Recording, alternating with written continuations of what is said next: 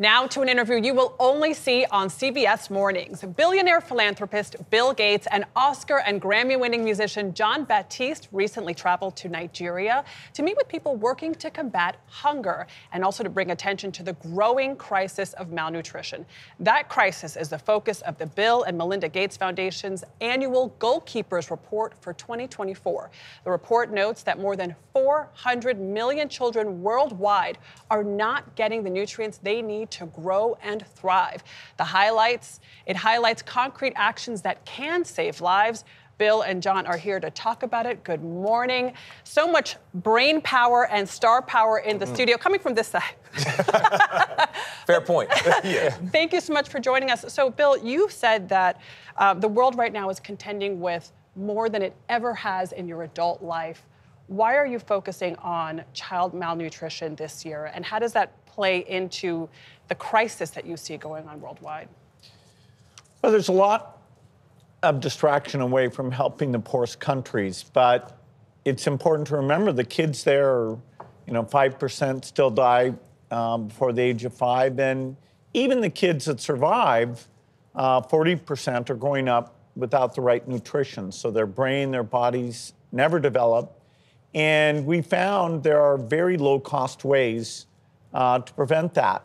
Getting their mothers vitamins during pregnancy, fortifying the food. These are bouillon cubes that you can add vitamin A to. So we're very excited to say, with a little bit of generosity, we can help these kids. And then, as they grow up, they become productive, and these countries become self-sufficient. So tell us a little bit more about these products. So these are basically prenatal vitamins, but that are even stronger, right? That was created with Gates Foundation funding and research? Yeah, so we've traditionally given pregnant women 2 vitamins, folic acid and iron, and those are beneficial. But what we found through our studies was adding 13 more in, which surprisingly only costs a little more than $1, that really improves the outcomes. And, so now we're trying to make sure every pregnant woman in Africa, where diets don't give them enough of these vitamins, that they have access. There's nothing more heart-wrenching than a picture of a child who, for want of nutrition, would be growing and thriving. And Jon, you recently traveled to Nigeria. You met up with Bill there. Why did you want to get involved in this issue? What did you see there? Tell us about it. Well, first off, we need more love in the world. And my belief is that in this next phase of my life and creativity, as I make music and art, there needs to be a usage of the music to power us to be the best version of humanity that we can be. There's too much in the world for people to not have the basic human rights. Talk about food, water, health care, things that in this past year, with my wife and our situation, we didn't have this just the basic needs in our life. I don't know what we would do. And solutions don't come in silos. So I'm on a learning journey, trying to figure out, okay, what is there that we can all get behind that doesn't divide us?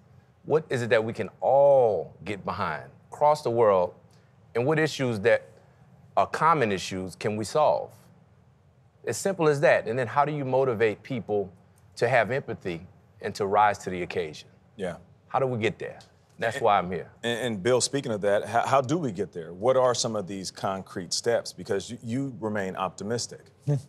Well, we've had progress. At the turn of the century, over 10 million children died under the age of 5. And before the pandemic, we'd cut that in half, so 5 million. And those are very big numbers. We've been on a plateau, but if we can remind ourselves about the need, remember the kids in Africa who we were there to go and actually see. We saw a lot of malnourished kids. Then we'll get back on that incredible improvement.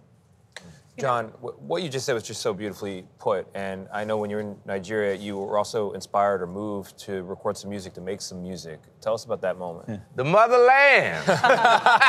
Here's the Jon Batiste. Come on, we had a good bop going, Bill and I. Yeah. Bill was grooving too? Yeah, he had some stuff going. I said, oh my goodness, I didn't know. Bill. But it was one of those moments where the connection between the diaspora in New Orleans and the Caribbean, you just realize that we're all connected. Yeah. And when I'm in that space and have those sort of epiphanies, I have to create.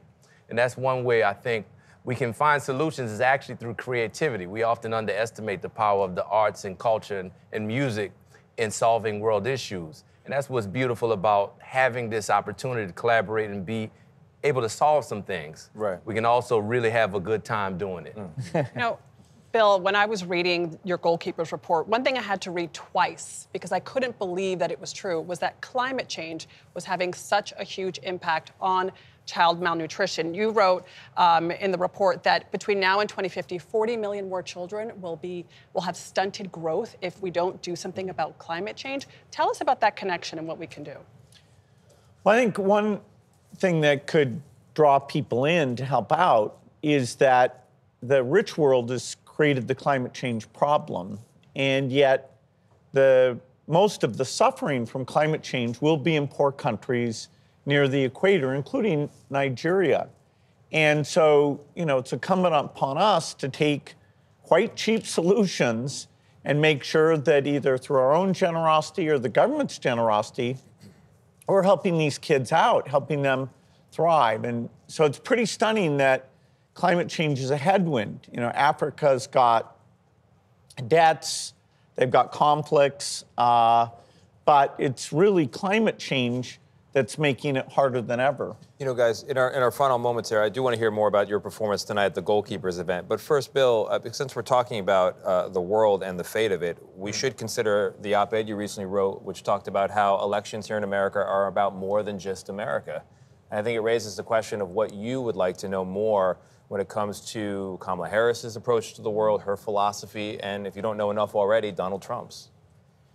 Well, on the issues that my foundation works on, climate change, generosity, continuing the HIV medicines that have saved tens of millions of lives, there's a pretty strong contrast, between the candidates. One would continue those programs, and the other one doesn't even see climate change as a real thing.